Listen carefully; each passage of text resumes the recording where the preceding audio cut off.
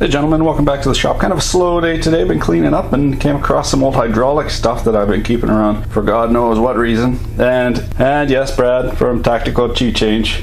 I'll admit, I too have a problem with the wilt.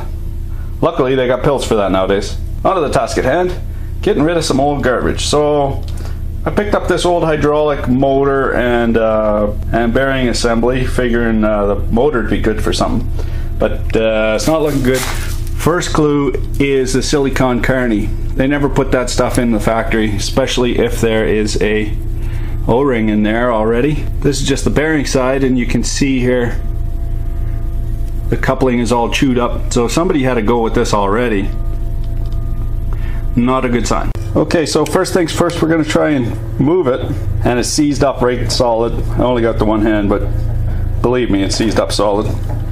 And then if we try and get this coupling out, it's in there too, like sort of sideways or something funny going on there. So not a lot of hope that this thing is not grenaded. So definitely a waste of space to have this sitting in the garage for 4 years before I got a chance to look at it. And so it goes.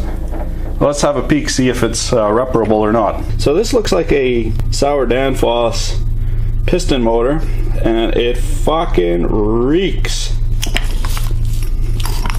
like busted gear lube. You're gonna, oh no, it's a Gerotor. Okay, so this is interesting how this works. This block is a manifold block here, and this is the timing shaft. So this is keyed to this, and this is what the hydraulic fluid goes through, and this times it to see which guy gets pressurized fluid and which guy gets tank pressure, and this chooches around like that. It's very high torque. So we're going to see if we can get this moving. So she's seized right solid.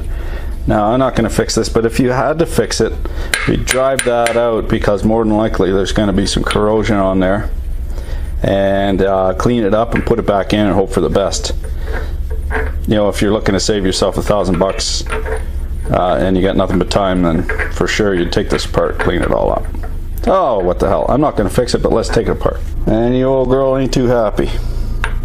You see the lines of rust there. So that's the problem. And it's not that it's really seized in there so much as the surface is pitted and rusted, and the rust is steel, but it expands. You just don't have the clearance now to actually get this to rotate around.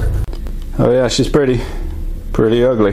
This is something you bring into a pro. You'd throw this out right away and charge you 25% markup on the new pump. But I've got some of these hardened rollers out. Unfortunately, it's real bad. So there's no point in even. Yeah, it's terrible. So unfortunately, this is completely hooped. I wasn't going to fix it initially, and I ain't going to fix it now for sure. If you've got a high torque Gerotor motor, you see this, it's toast, buddy. Sorry.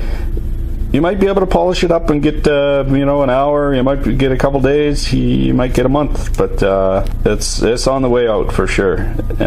Can't win them all. Hey, did you guys hear that? I think I heard the doorbell. Gotta go. Was indeed the doorbell. Good old ditchy key shipment. I know what this is, and what that means is these hydraulics are going on vacation permanently. Well, this wasn't a complete loss. Got a interesting part here to put up on the wall of shame, along with my IGBT bridge that I blew up from blowing up backwards from putting it together backwards. My beaker of shame. Wally Beaver needs some company. So this is going to remind me to throw shit out every once in a while. Thanks a lot for watching. Keep your stick on the ice.